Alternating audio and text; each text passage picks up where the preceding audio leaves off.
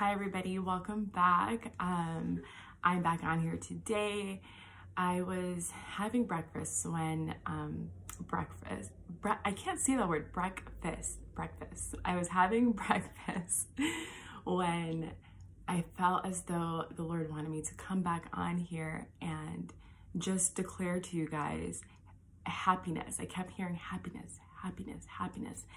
Happiness in the Lord, happiness for what he is doing, take happiness for what he is about to do, be in a happy state of the Lord, a happy state, like a happy place. I think a lot of times, I used to think that the word happiness was a worldly word, but it's not. It's in the Bible, and I'm going to find a scripture that backs this up because the Lord is calling you guys to be in a happy place in the Lord.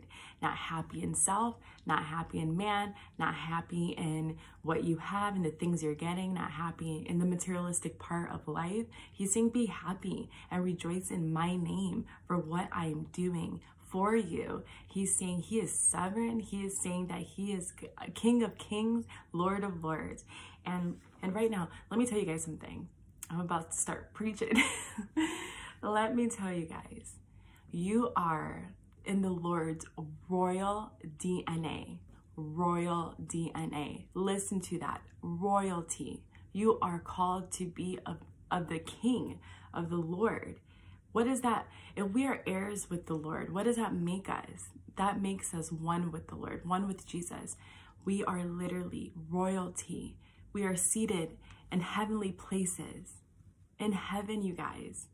So that's who you're called to be. You're not called to be what the world calls you to be. So when you're feeling like you're depressed, discouraged, disappointed, anger, you're in bitterness, you're resentful, think about it. Think of two boxes. Think of box A being the worldly box. Box B being the heavenly box. To cross over, you can't take those things that are in box A, the worldly, the world thinks of you, what the world says of you, what you're going through. You can't take those things of that box.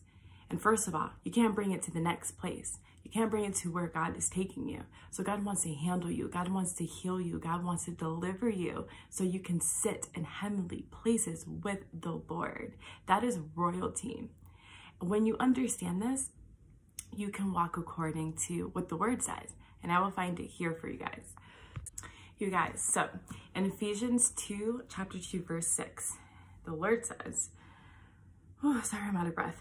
It says, and God raised us up with Christ and seated us with him in the heavenly realms in Christ Jesus, in order that in the coming ages he might show the incomparable riches of his grace expressed in his kindness to us in Christ Jesus.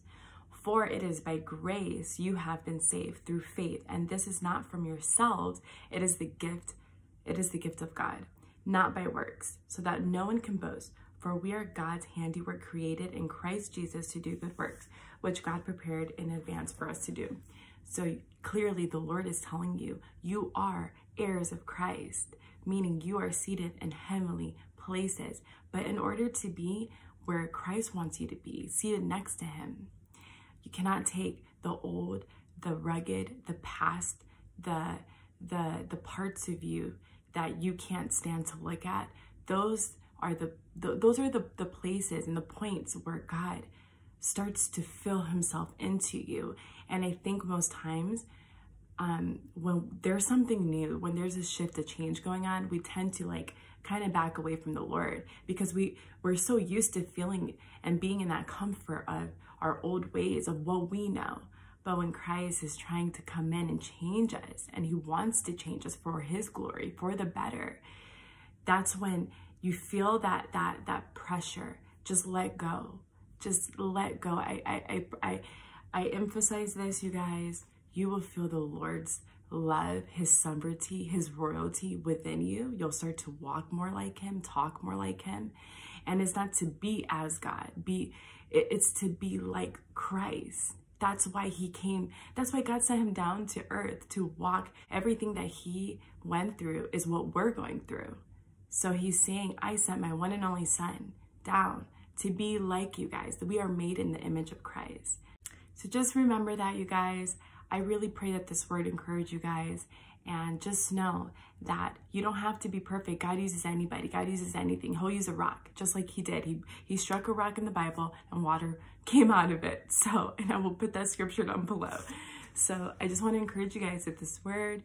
Don't beat yourself up for what you don't know. Nobody's perfect. And when you walk with the Lord, you are righteous, not perfect. So I hope you guys have a wonderful day, and I'll talk to you guys soon.